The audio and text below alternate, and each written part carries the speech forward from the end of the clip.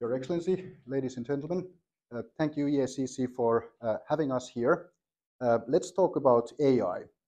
So let me introduce my company first. We are present in North America, US, Canada, and also in Finland.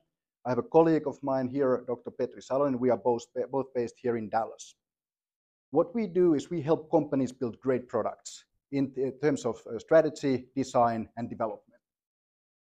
Now, in this presentation, we're going to cover three aspects.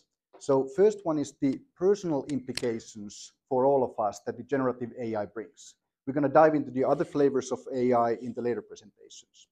Then we're going to look into companies, which companies are set to benefit of the AI, and finally, how can we drive this change rather than be passengers in it. And I have some bad news for you to start with. AI is out there to get our jobs, and AI is doing it very well. In fact, half of our jobs will be gone in 22 years. How come?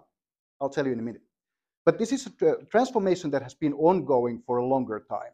So if we go back to the Industrial Revolution and the invention of steam engines, that's where people like us started displacing people from the countryside to the cities, and through the means of technology, revolutionizing the concept of work through automation. Then later with electricity and with the Henry Ford's production lines, the work changed again. And it was the work of craftsmen. Earlier you need skilled individuals to build a belt or a car or whatever. But after that moment on, things could be mass produced. But again, there were new jobs created as a result of that. And more recently, through automation and robotics, more and more jobs have been automated. But there's always been the next level of jobs. So with this development, there was software engineering. We needed millions and millions of developers. So there was always something that you could go ahead with good education, you could find a new job. Now, AI is out there to get us, right? So what we mean with that is that if you remember a year ago, ChatGPT came to general awareness. So the large language models, ability to generate text and videos and photos with the press of a button.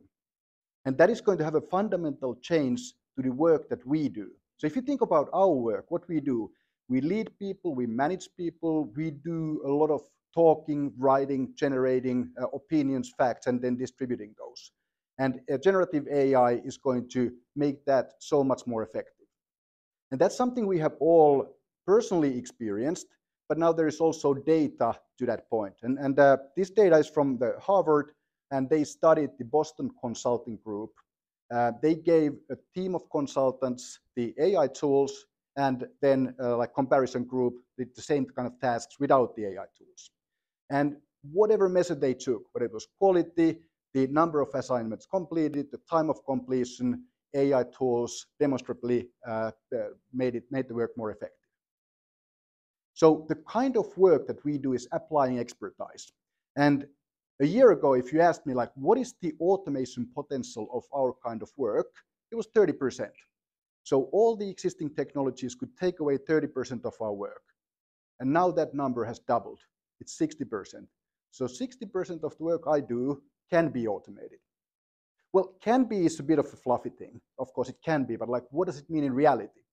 The midpoint estimate is that by 2045, in 22 years, half of our current work in the business and legal tasks will be automated. And that's why I say half the jobs will be gone. And 20 years sounds like it's a long time. If somebody says 20 years ago, for me, it sounds like 1980s, but then I have to remind me that it was actually 2003.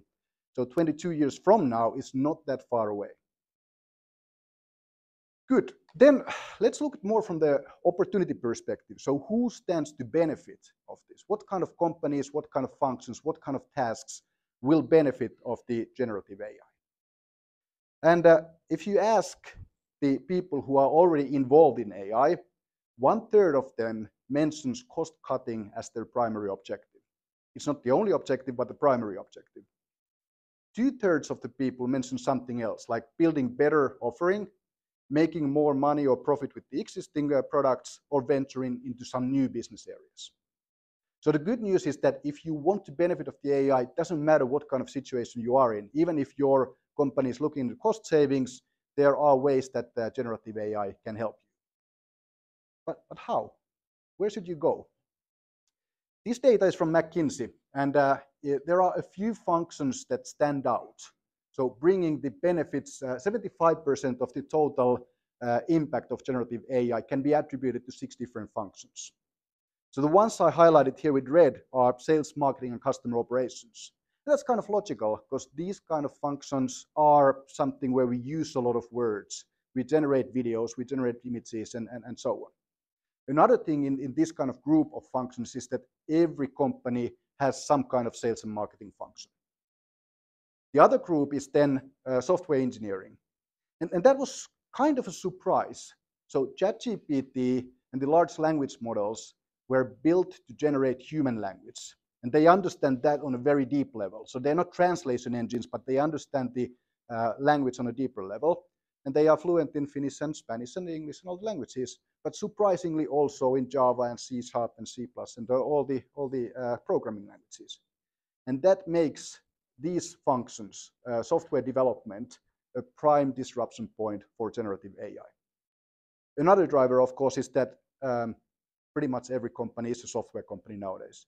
It doesn't matter what vertical you play in, software plays a crucial role there. Another thing you might want to pay attention is the impact and how big it is. We're talking about hundreds of billions of dollars here on annual impact. So anything on the lower end of this chart may look small in comparison, but they are still huge opportunities. If you want to benefit of the AI, it may be that you want to go to a less crowded space where there's less competition to operate in. So if you're interested in being a driver in this generative AI train rather than a passenger, how can you reshape things? How can you make an impact? Well, this data is from Gartner, and it's a classic buy versus build like continuum. On the left-hand side here, we have the pure buy play. Generative AI is in an ecosystem building phase. It's land grabbing phase. I worked with Nokia and Microsoft during the mobile industry when we were building the ecosystems. And it's like a limited time window business.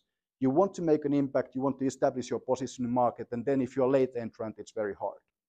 So what it means for us is that both the tech giants and the VC community are pouring tens or hundreds of billions of money into this space, and they are building great offering that is available for us to consume for a reasonable price. So there's nothing wrong with starting your AI journey by taking commercially available products and putting those into good use. But again, it's not just licensing some software. That's the easy bit. It requires a signature and some money. The impact on people is much bigger. How do we keep up the workforce, our teams engaged in this new world?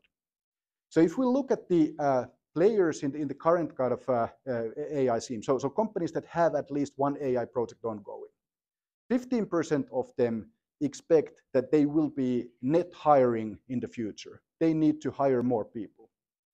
3 times that number, 43%, believe that they will be reducing their workforce. So when I say that half of us will be losing our jobs, it's not going to be rosy for everybody. Now the last number, it may be a bit challenging, like first thing in the morning, but let's try to unravel that. So 56% of the companies expect that at least 1 in 10 people in their teams needs to be retrained in the next 3 years. And that's just 3 years, and we are at the beginning of this change curve. So it's only going to accelerate from now on. And 10% of the workforce may not sound like a lot, but it is a lot. It's not just the guys who want to go for the MBA and who are studying on their free time and who are like open for new things.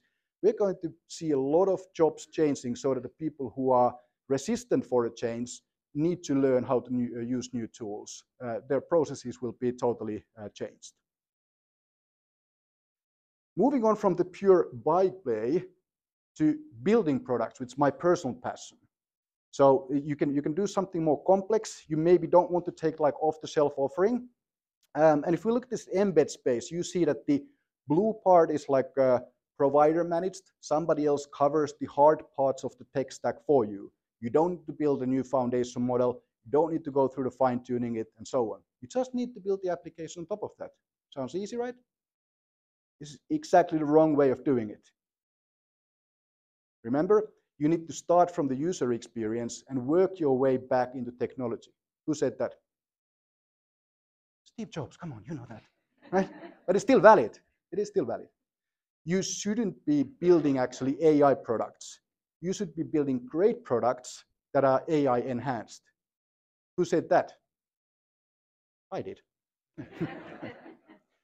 Okay, so you can, like starting from a great user experience, understanding the needs, bringing the pains or bring the gains or addressing the pains, you can bring now better products in the market with the help of AI. And then if it's necessary, you can go further down in the tech stack. So you can start looking at the prompt engineering, you can bring in your own data, you can go into fine-tuning the models. But every step you take deeper into the tech stack makes it more challenging. So make as little changes as necessary and focus on the user experience. That's my message there. Now, this is going to bring one more challenge that I want to highlight, and it's again about people. If every company is a tech company and every company needs to do something in AI, where are we going to find all these people? You need to have AI experts. Data is very important, so managing the data, somebody needs to be building those applications. Not every company needs those resources constantly. It may be a project. Not every company can attract the talent. They cannot recruit them, and if they manage to recruit, they may not be able to retain the talent. So if we again look into companies who are already in the AI path, who have used AI, and we ask them like, are you planning to increase the use of partners? 67% say yes, 2/3 of the companies, and less than 10% say no, they're going to do less. So one of the crucial factors for succeeding in the AI game is finding the right technology partners, somebody who can help companies in doing this. And as it happens, we are here to help you. ACX, we have run webinars, a number of them. Petri, my colleague, is going to run one next week. So go to our website and find content. If you don't find something that's interesting for us, reach out to us. We'd love to hear your opinions. Also, during the break, come and talk to us. Thank you very much.